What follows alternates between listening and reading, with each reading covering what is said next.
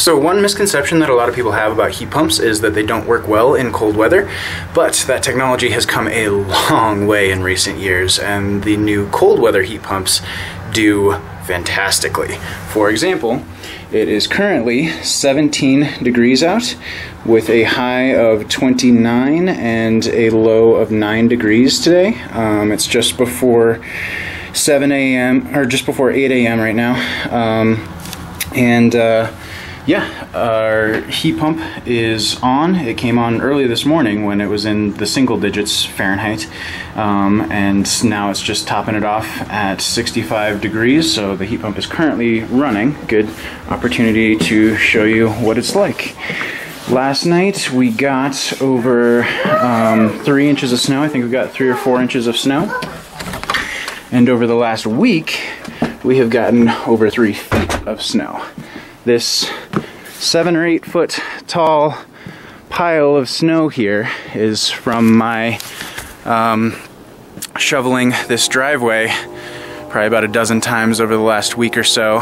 It's barely gotten above freezing in the last week, and like I said, we've gotten somewhere around 3 feet of snow in the last 5-6 days, something like that. Again, it's 17 degrees Fahrenheit right now, so that's, what, 15 degrees Fahrenheit below freezing. And yet, our cold weather heat pump is out here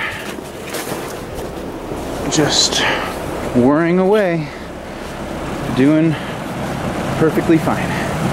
This particular model is still 100% efficient, even at 5 degrees Fahrenheit. That's 23 degrees below freezing, or negative 15 Celsius. So 17 degrees Fahrenheit has no problem for it at all. It kicked on early this morning, bringing the temperature up from about 60 degrees, this is what we have it set to at night, up to 65 degrees in the morning.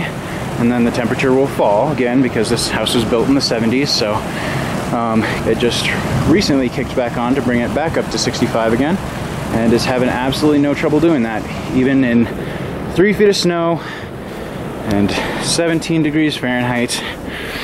Hopefully this is a pretty good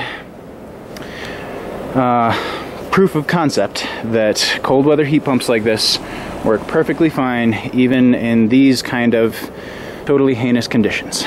So if you're considering getting a heat pump but worried that it doesn't work well in the cold, rest assured it works just fine. One thing to note is that you do need to make sure to get a heat pump that's rated for cold weather. There's a link in the video description to a resource with specifications for different heat pump makes and models.